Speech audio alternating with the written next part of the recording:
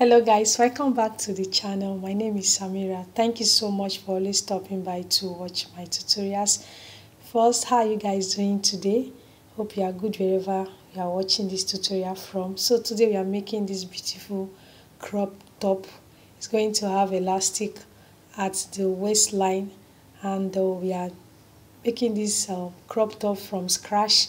The cover picture has a flare sleeve. Material is very small. You can see the fabric that we are using is Dutchess material.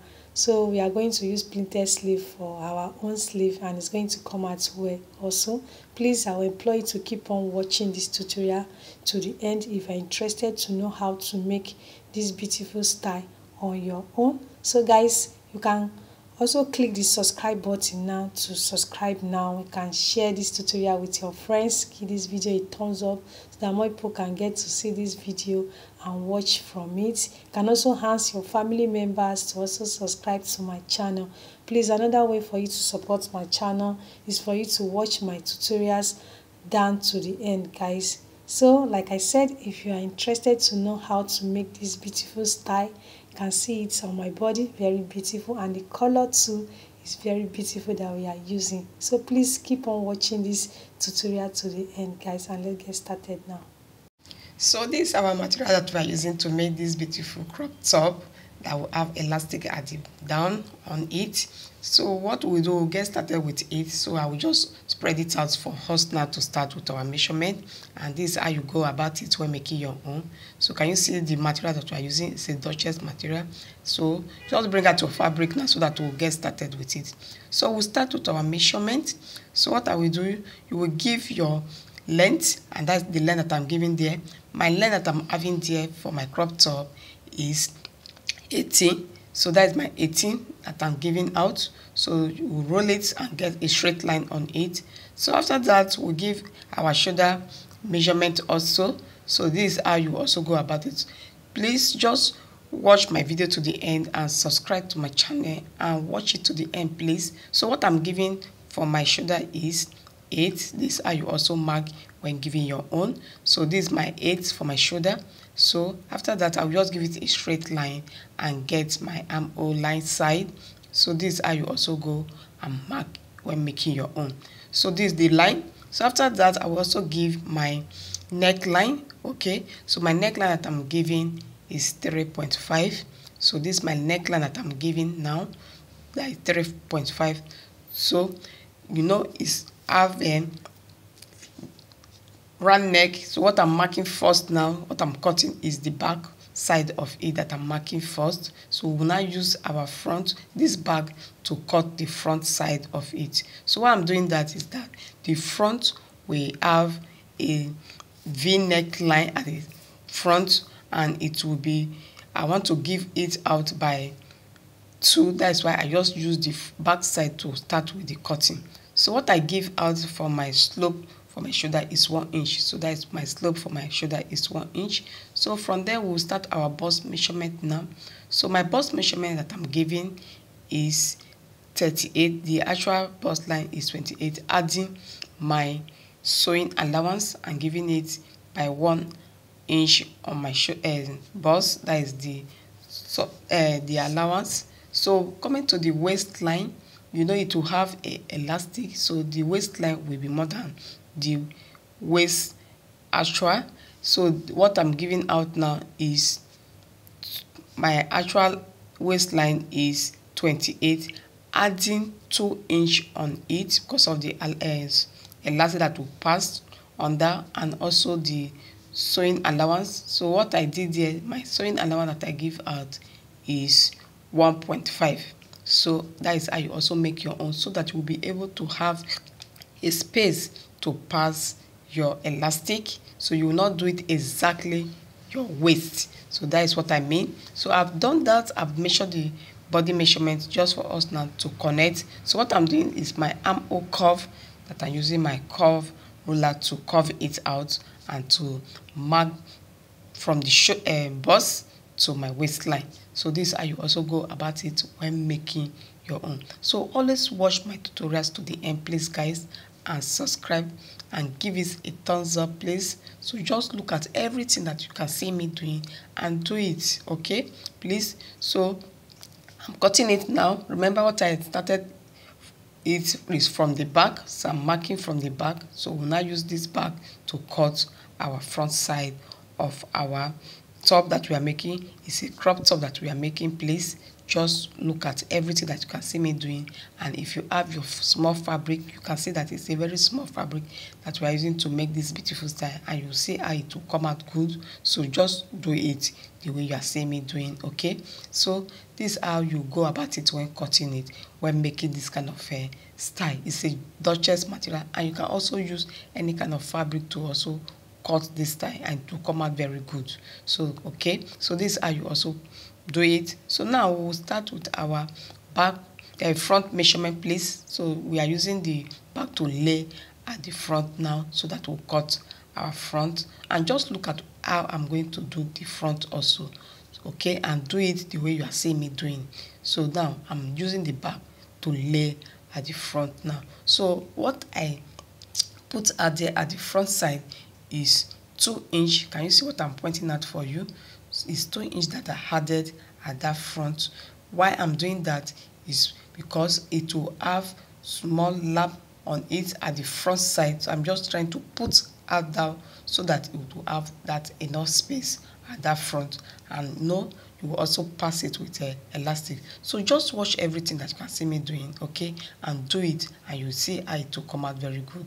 And our sleeve too, you also see the way we also cut it out and face it on the body of this top that we are making. It's a crop top that we are making, starting it for a crash. This I will also marking it. So what I'm marking there for my depth of my neck, that the neck is 10. What I'm marking there is 10.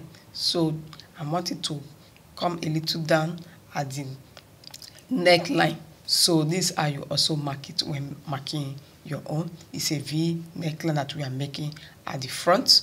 So I've done that, and what we just do just for us now to cut it out and go and stitch it together. Can you see my elastic that I'm showing that I will use and face at the bottom of the top that we are making? So this is how you go about it when making your own. So I'm just marking my neckline using my chalk to mark it, and can you see what I've done there now? So I will just give it that a straight line for my V. So this is how you go about it when marking your own. And what I use is what I use at my back side for my neck, okay. What I mark there is 3.5, and that 3.5 I'm also marking at my front neck now. So I'm just using my ruler and chalk to mark it so that we'll just cut it out now. So this is how you go about it.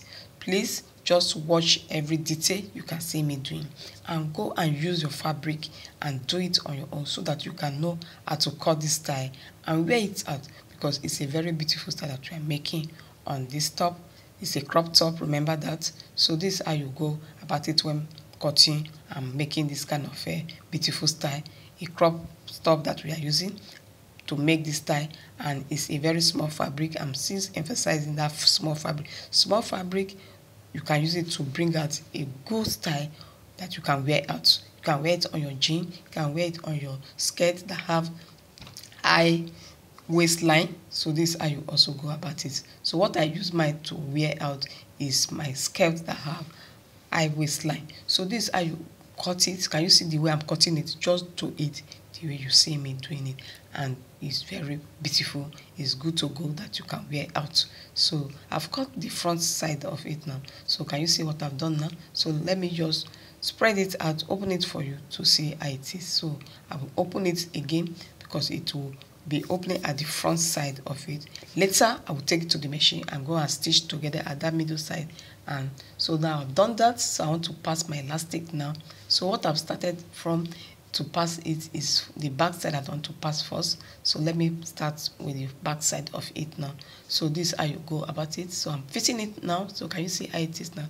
And before you know, it will have that elastic at the downside of it. So this is how you go about it when making your own. Just use your pin to pin it, and that's what I'm done there now, so that it will not pull out on the other side of it. So now you can see how it is now. So we have done that.